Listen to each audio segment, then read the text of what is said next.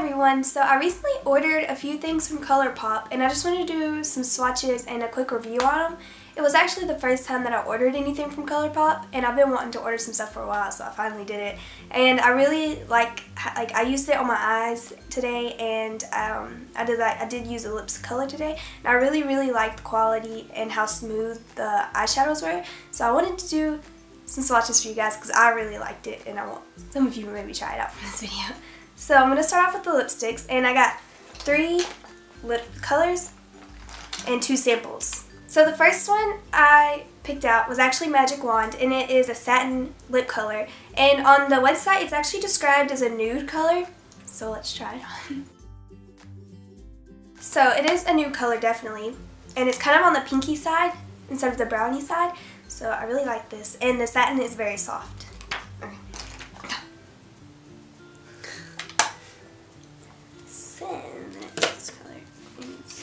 The next color I got is Solo, and this is an ultra matte lip, and on the website I think this one is like considered a pinky color, and yeah, but it is matte. It's one of the ultra matte ones. So I'm gonna let this dry so you can see what it looks like dry, but it's actually a really pretty color and I really like it.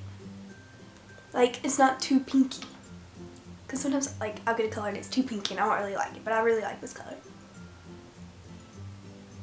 So I'm just going to let it dry. Alright, so it is now dry and it's very smooth. It doesn't feel like a drying matte color. It feels like a really smooth matte. That makes sense. Okay. Okay. The next color I picked out is also an ultra matte, and it is Bumble, and it's actually on their website described as a pinky red tone, and like the other one was just pink and this one's pink red. My voice, pink red. Sounded like an animal.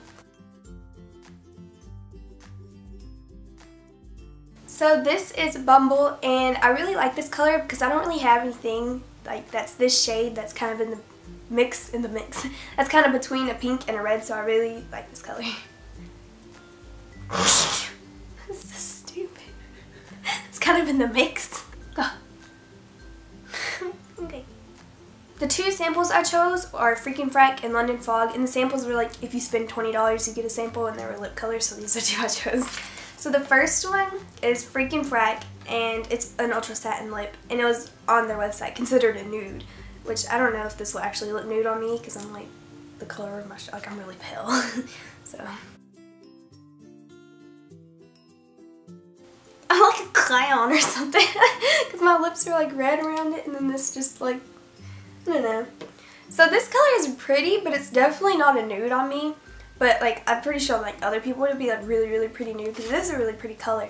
But I do think it would be pretty for the fall because it's kind of like a berry color, even though it's nude. Okay. The last sample I got is also an ultra satin, and it's in the color London Fog. Got something in my throat. And it is considered a red on their website. I don't know why I'm saying it's considered because like it's obviously red. On the website it's considered a red, but I don't know what it really is.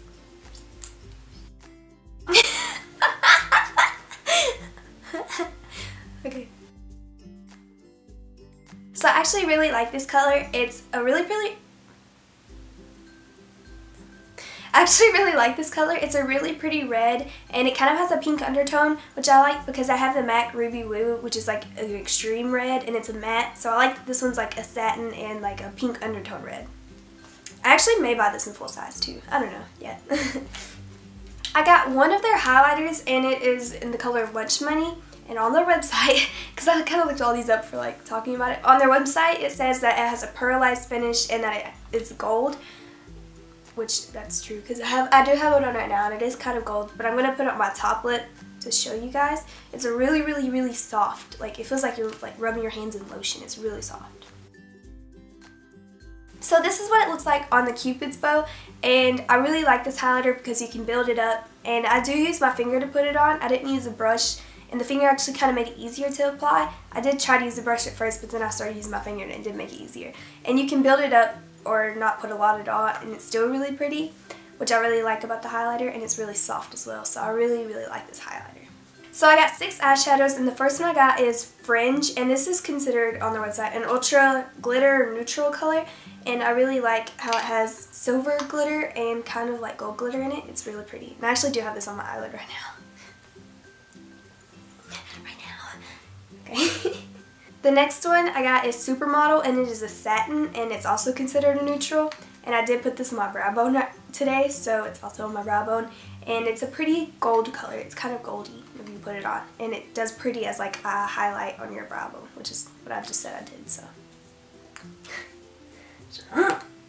The next color I got is also a glittery color, and it is Sequin. And this is actually one of the top ones on their website, which is why I got it, because I was like, oh, this is probably good.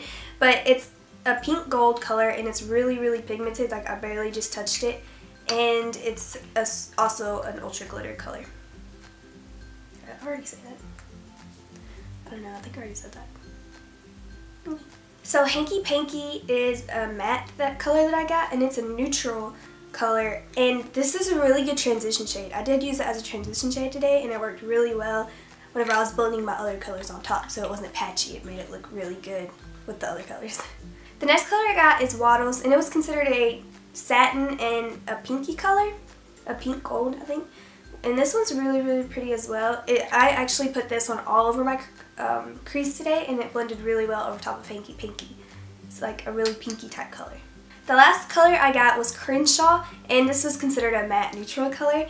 And this one is a really, really browny color. Like, it's a really pretty brown, which I don't actually have a color like this, so I was really glad I got it. And I actually used this one in my outer corner today, and it blended well with the other ones as well, so it worked.